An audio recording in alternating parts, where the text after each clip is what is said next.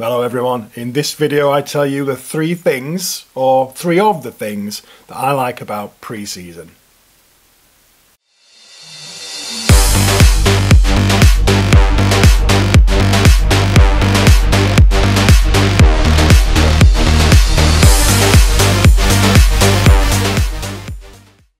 Hello everyone and welcome back to the channel. Yep, as I said in the intro, I'm going to tell you about the three things, or three of the things that I like about the cricket season. It's March, spring is upon us in the UK at least, and if you haven't already started preparing for the season ahead, you're about to. Okay, so the first thing, number one thing that I look forward to, or I like about pre-season, is indoor nets. Now, for me, indoor nets is the sign that we really are gearing up for the season ahead, and it switches everybody on to thinking about the up and coming season. It's a great opportunity for me to see the people, see the cricketers that I haven't seen for months. You know, bearing in mind, if you're in the UK, the season ends in September. We don't start sort of getting together again until probably late January, early February, with a series of weekly nets normally leading up to the first match of the season, which is generally in April, weather permitting. Now, like I said, this is a great opportunity to catch up with friends, and start the sort of cricket banter and discussions going again. However, I love netting, but I've seen some things about it that maybe you've got an opinion on, things that I'd like to share, and those are basically, you turn up to nets and it's freezing. So in February, March time, you're either turning out, in the cold weather, it's still sort of winter, you're either getting up early on a Sunday morning or you're going out late at night, midweek after work, and it's still pitch black, it's dark and cold and wet. But it's tradition, so we do it, and we like seeing our mates again, don't we? We like seeing people connected to the club. And then you get to nets, and once you've decided if you're in a first team net, a second net, a fast bowling net or a spin bowling net, you have a go, and then all of a sudden, I was a slow medium pace trundler, little dobbler, but yet something about those nets gave me the impression that I could bowl quick. So that's exactly what I tried to do, and I think it's exactly what every other medium pace trundler tries to do as well.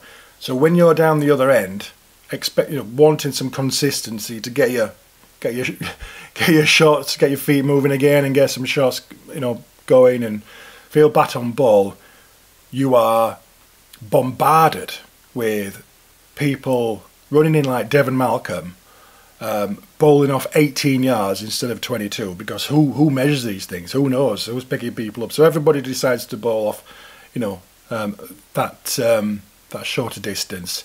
Beamers, bouncers, the whole selection of things could come your way, and you never can predict what that's going to be like, especially somebody rocking up and bowling as fast as they can off 18 yards after sort of, 6-7 months of not turning their arm over at all. So that's that's fun, and I have seen a few injuries before, but hey ho, that's what I like about nets.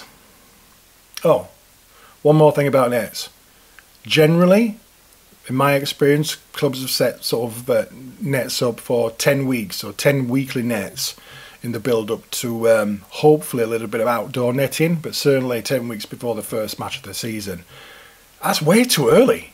10 weeks is a long time. So I tend to find they're going a little bit too long, and you just want to get out there on the grass and just start playing. 10 weeks, yeah. Let me know if anybody does actually think 10 weeks is appropriate or not. Okay, so the second thing I like about pre-season, and again, these are just my likes. They may not be yours. Let me know what you like, what you don't like about pre-season, what you're looking forward to most. But the number two thing on today's list is the buzz, if I can just call it the buzz of cricket. So this is when you've got out of your indoor nets, and it's time to start stretching off and going outdoors. Inevitably, you've got to open up the old pavilion, and see what's managed to crawl in there over the winter. Check if anybody's vandalised it, stolen anything, taken the copper off your roof. But ultimately, we have to get in there and prepare it for the season ahead. And obviously, the grass will need a cut, which is fair enough. Generally, in April, when we start in the UK, it's still very, very damp wickets, low and slow. So they do need a lot of work early season.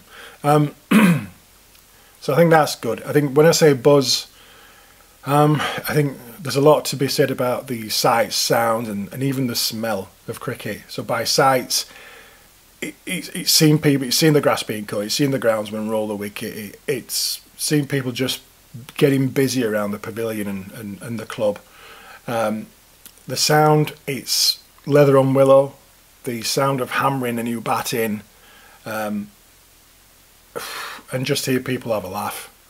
And by the smell, now I'll come on to my kit bag in a minute, but I think the smell, linseed oil, freshly cut grass, that's really something that really says that the cricket season is here for me.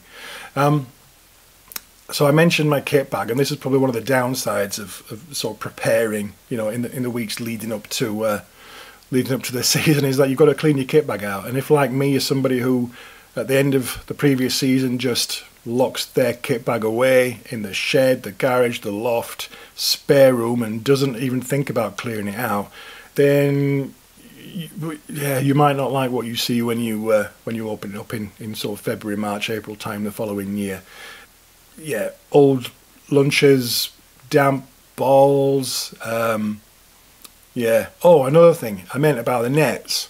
Why does there's always one person who always brings out what I call a BNC, brand new cherry. So that's a brand new cricket ball. And this is probably the guy that doesn't really bowl that much in the season, but yet he's invested in a brand new ball to bring to nets, and he's sending those things down like rockets. Why? But yeah, okay. And the third and final thing that I like about pre-season is just, I've already mentioned the buzz, and that's actively about the game, get ready for the game, but if I can just say the social side of cricket. So this is organising your events. No doubt there's going to be some fundraising events. It's nights out with your teammates. It's barbecues. It's seeing families out on the field, and kids with the plastic bats and toy sets playing. And you see all the different teams practicing out there, junior teams. And it's just the buzz around that, and looking forward to the season and trying to anticipate how successful you're going to be. If you're going to have a good season, reviewing your averages, see where you can improve next year, and what you personally want to achieve out of the season. Ultimately, I think it's just looking forward to the next 5 months of good weather, good, healthy sporting spirit, competitiveness, banter, that increased activity in your social life. So that's it. That was a quick one from me. I'd very much like to hear what you thought of what I've said. If you agree, disagree with what I've said, what you're looking forward to about the coming season, please drop me a message. Let me know what your thoughts are. Like and subscribe, all that business. But other than that, I'll see you soon.